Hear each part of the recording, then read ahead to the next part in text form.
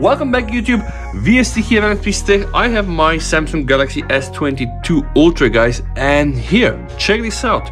I got this tip from Vic. I have something else for you that made a huge difference for me.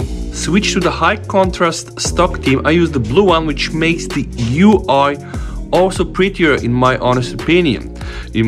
That is the first thing that makes a real difference for me. It might be because of some graphics difference or because the background is black.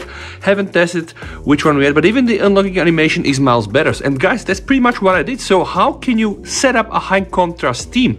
Enter your settings guys and just search, just put high there. You're gonna get something called high contrast theme. Once you're inside, you can just choose, there is default high, large, but just go to high contrast theme from here, select it and click on the blue one. You're gonna get to the Samsung Galaxy store and then just download it for free.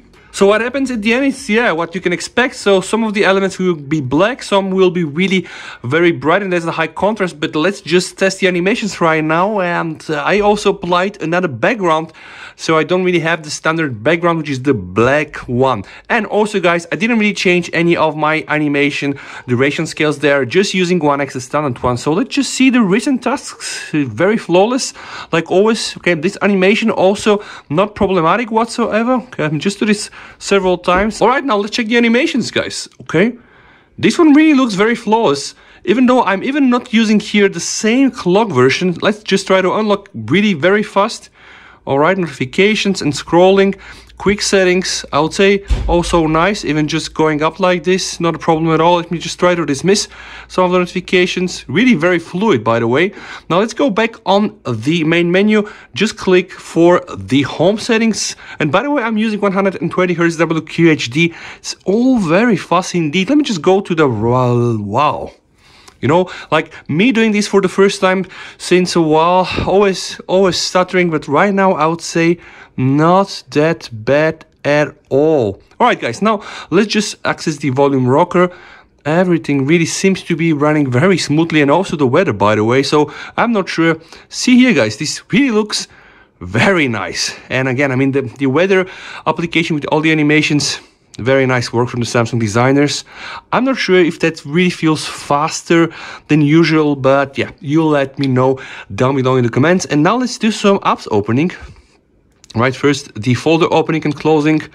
Jesus, this really looks great. And let me just try to move and remove the dark mode.